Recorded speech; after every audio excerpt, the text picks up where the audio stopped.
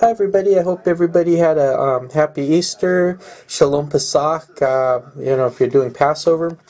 And, once again, my heart goes out to the people in Sri Lanka.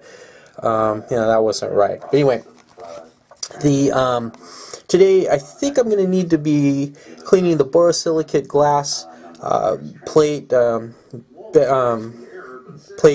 I used for my 3D printer.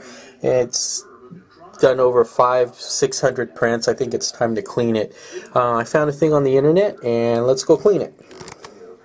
Okay, I went to the dollar store and I got a large-ish baking pan. I'm filling it up with hot water. This is a little bit bigger than I need, and I do put on the build plate cover. I do use the hairspray on top of the glass method, and I think we have enough here. PLA has not hit the real bit of my Creality printer, so we're gonna let this soak for about a half hour, and then we'll peel off that liquid, or the hairspray. So let's come back in a half hour. Okay, it's actually been less than a half hour, but kind of trying to help it along a little bit. I got my dollar store scraper, and just kind of, a lot of the dried PLA came up and is floating on the surface. Let's see if we can get a shot of that. There you go. Okay, and it's coming up, so I'm gonna just leave it alone for a little bit.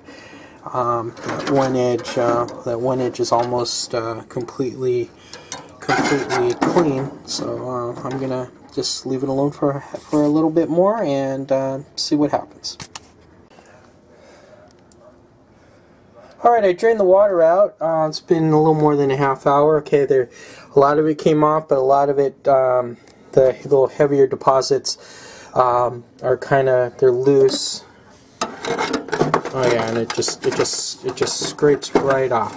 So I'm gonna finish scraping this up, and then I'll show you the finished clean product.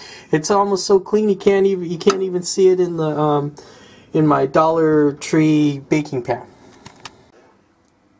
Alright, I put the build plate, the borosilicate glass thing back onto the 3D printer, my Ender printer.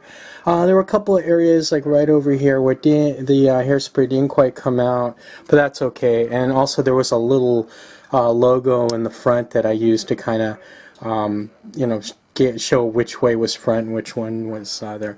So, just with a little hot water, not a lot of elbow grease, it's almost the glass is almost completely clean. Okay, thanks for watching. What do you guys do to clean your bed plate? Okay, if you like it, give me a hearty thumbs up.